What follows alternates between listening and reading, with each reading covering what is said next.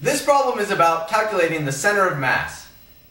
A 2-meter long rod has a non-uniform density given by r of x is equal 1 plus x cubed minus x squared kilograms per meter, where x is the distance from one end of the rod, measured in meters. Calculate the center of mass of the rod. Let's underline two key phrases that will help us understand this problem. The first key phrase is a non-uniform density. The second key phrase is the center of mass. Let's figure out what these phrases mean and how they will help us solve the problem. Because we are trying to find the center of mass of a long rod, we can assume the problem is one-dimensional. What that means is the density is the mass per length. The trick is the density is not constant throughout the rod.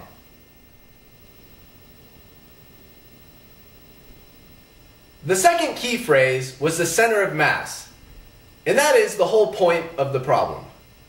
Our object has a density which is continuous throughout its whole length. Therefore, the center of mass will be some sort of integral.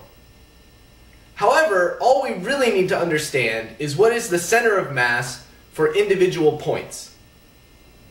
For masses lined up on a line, the center of mass is always the weighted average of their position divided by the total mass.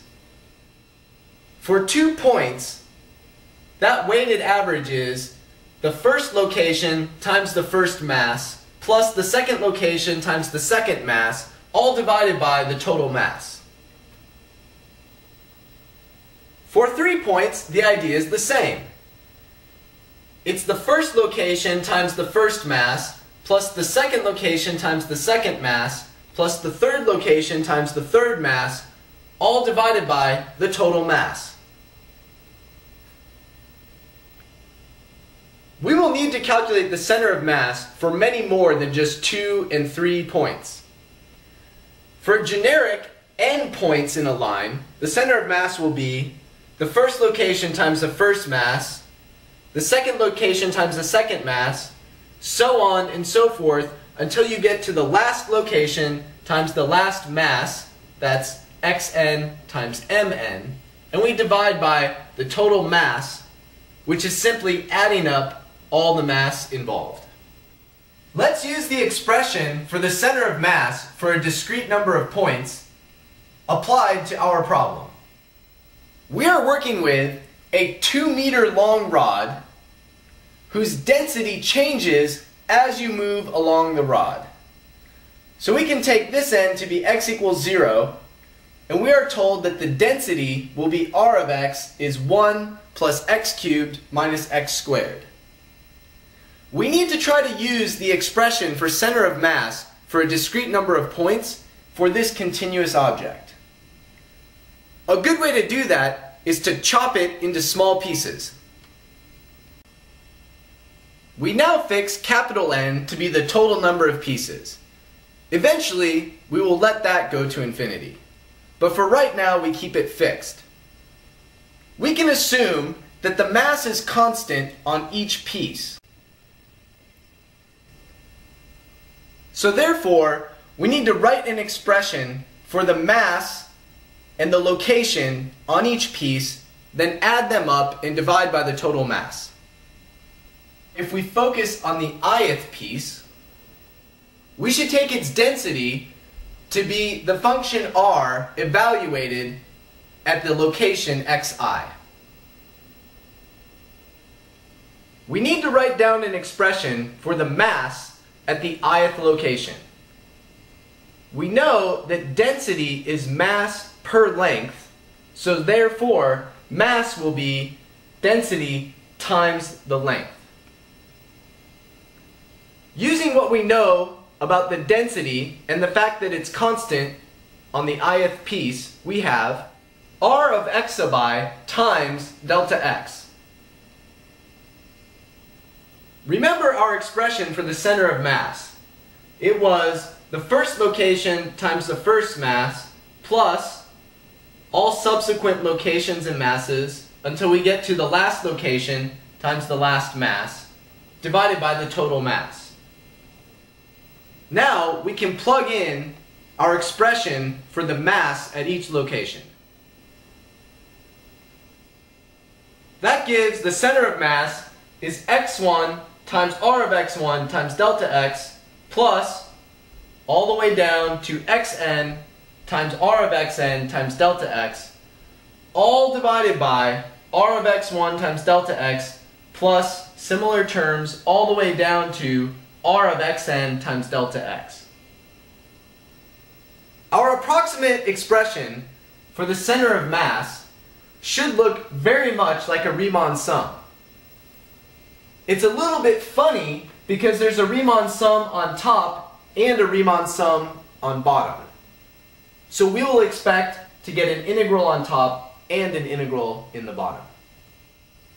Our approximate expression for the center of mass gave us a Riemann sum in the numerator and a Riemann sum in the denominator. When we let the number of pieces go to infinity, which is n, delta x goes to 0, and we recover an integral in the numerator and an integral in the denominator. That is, the integral from 0 to 2 of x times r of x dx divided by the integral from 0 to 2 of r of x dx. Notice, the reason why the lower limit is 0 and the upper limit is 2 is because this is the leftmost value of x in the picture, and this is the rightmost value of x in the picture.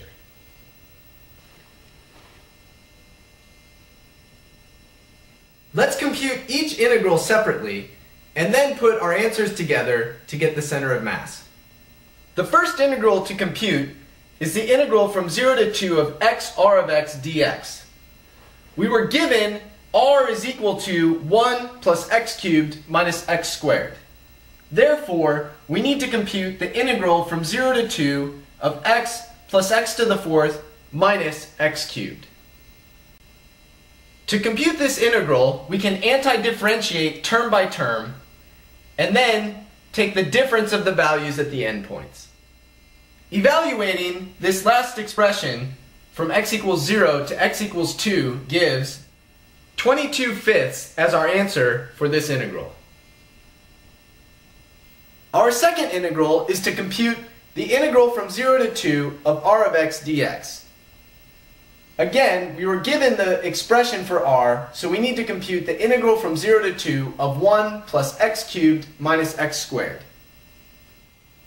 Again, we anti-differentiate term by term, and then we will evaluate at x equals 0 and x equals 2. That gives 10/3 is our answer for the second integral. We can now finish with a value for the location of the center of mass. We computed both integrals separately, so the center of mass is 22/5 divided by 10/3. The center of mass is located at x equals 33/25 meters, measured from the left end of the rod. Let's do a quick recap.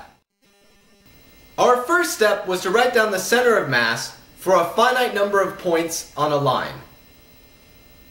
The center of mass is the first location times the first mass plus all the similar terms until we get to the last location times the last mass, all divided by the total mass. Second, we chop the object into n pieces. Assuming that the density is constant on each piece, we can use the formula for a finite number of pieces. That gives an approximate expression for the center of mass. Our approximate expression for the center of mass turned out to have two Riemann sums, one in the numerator and one in the denominator.